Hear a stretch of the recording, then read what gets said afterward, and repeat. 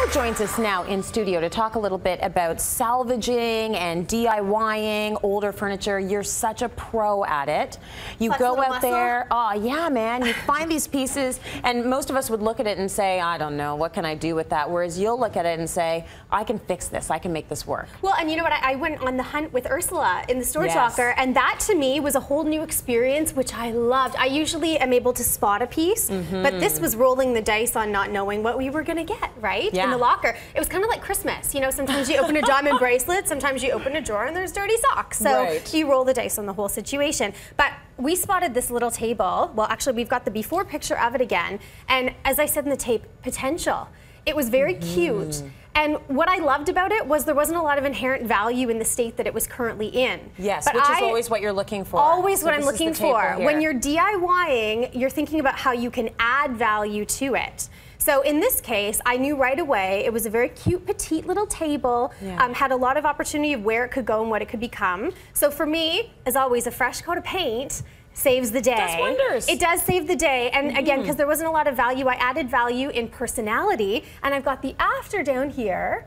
And it just has a fresh coat of a bird's egg color on there. And then you can see I've done a little bit of stenciling on it that says Goodreads. So I've given it a purpose. This for me is going to go in my guest bedroom as a nightstand and tucking in some cute little books and magazines for when my guests come over to stay. Now, when you see a piece like that, the before piece, do you immediately assign this is what I need it for before you bring it home? Or do you say, I'm going to fix it up and then figure it out? If it's a piece for me, I always have to assign function. Good. Always. Yeah, I feel like that's the better thing to do. Otherwise, you just add another piece. You have to be practical about it, and then comes the fashion. Function, fashion, you really have to balance. So it's making it then work in the space if you have a place for it. If you don't follow that rule, then it ends up in my garage, which is full, and you can't walk in at the moment. I could be on Hoarders, whereas Ursula's on Storage Wars. There's a whole other show for you. But there are some pieces, like that beautiful dovetail dresser that we saw, that has inherent value the way it is. You almost don't want to touch it. It was already beaten up. It almost tells a story. If it's damaged, there's certain things that you can do. There's really simple little,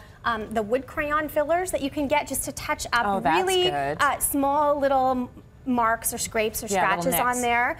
When we get into refinishing, I always say to people, if you think there's any chance at all of it having some value, go and have it appraised first. Look for those details like the dovetailing. Look for any stamps or markings on it, because you could actually be taking value away if you refinish it. Got it. For me, I gave that little table a quick sanding. I actually sprayed primer and sprayed paint on top of the table instead of rolling to give it more of a factory finish. A quality finish, higher value. Right? It doesn't look so rickety as a DIY project. Now, I also added the little stencil detail. I have this new product I want to pass along to you. So what is this now? Tell me what you think is a little bit different about this. Oh, it sticks. It's sticky. Measure it. So this is measurit.ca, measure it tape. And what I love about this is when I did the stenciling on the front of the table, I was able to use this measuring tape right across the front that sticks, and I can hold this up so you can see. And then I was able to place my stencils so I could map out perfect spacing for all of the letters. So if you are DIYing and doing a little bit of added detail like that, which again adds some personalized value, a product like that will save you a lot of hassle. A lot of hassle.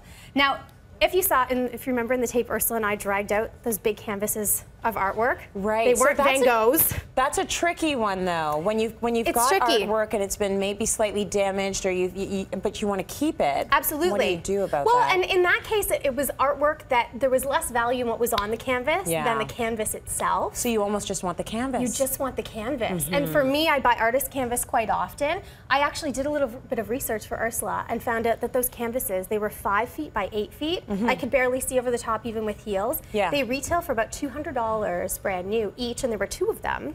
So cha-ching, a nice little score in the locker. Now, because they needed some work done to them, she wouldn't get retail value, but it's actually a very simple process.